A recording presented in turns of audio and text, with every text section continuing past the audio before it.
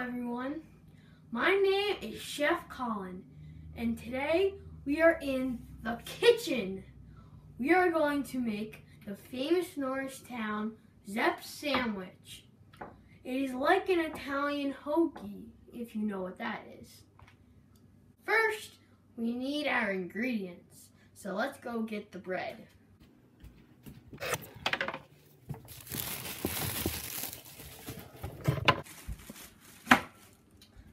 So now we need the rest of the things, which is in the fridge.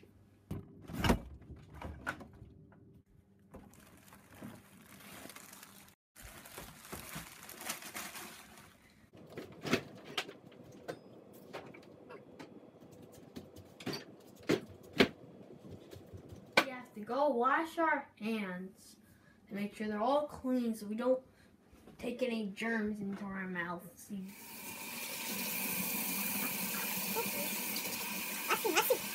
Now we're gonna cut the bread.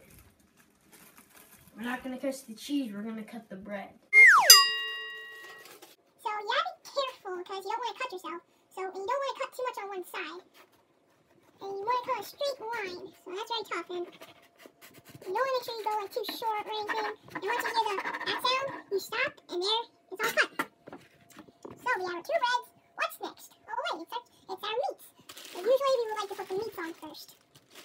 So we've got paprika cola. One piece probably enough, I think. And we're gonna put a lot of others. I mean, we could do two. So we have another one, and it's pepper ham. So I'm gonna only put one piece because it sounds spicy and it looks like it's very big, so we could overlap it. So maybe we'll just take one of these off, put it in between. Sounds like a good idea to me. I don't know, maybe I'm wrong. Well, look, there's pepper on the end. Yep, that's pepper. Pepper. Like that. And let's get our last meat, which is, let's see what it is. I think it's salami or something. And we'll get the cheese on it. So our next meat is, let's see here, Genoa salami.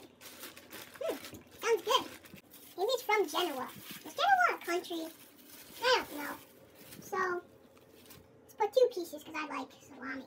Oh, one thing I forgot. Silly Chef Colin. We need to put our Italian dressing on so it'll soak into the bread. So, take this off, shake it up, shake it off, shake it off, except we're shaking it up. So after we shake it off, we're going to put it in the blank space. Baby, 'cause I got your name. And next, we're going to put the stinky provolone cheese. So, actually it's not stinky. So I think people are wrong. And it's not stinky.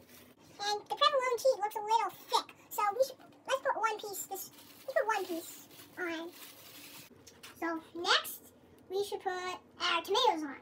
So with the tomato, you want to be very careful. You don't want to put too much pressure, just enough, like it through, move it back and forth. Very easy. We're just going to do a normal slice. So there's our tomato. And tomato. And how about a joke while I'm peeling this onion? Why did the banana go to the nurse? Anyone? Because he was peeled. Get it? That's a funny one. Or maybe it's not. I think it is. Because a lot of people laugh. Or maybe you're laughing because how I'm speaking is funny. This stuff won't come off. Oh, there we go. It's peeling. It's peeling. Look at that. It's peeling faster. We're just going to cut up to there. So, and make sure you don't look at the onion too much because then you'll start crying. So sad. Okay. I feel like we're forgetting something. Oh yeah, oregano leaves. There we go. I think that's enough. Alright. And there we have it. The Zep Sandwich.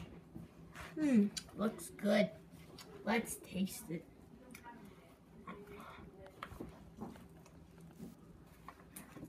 Tastes good. Not spicy at all. Just enough of everything. So there you have it. That's how you make the Zep Sandwich. And so, if you ever want to make one, there you go. And until we meet again in the kitchen, goodbye.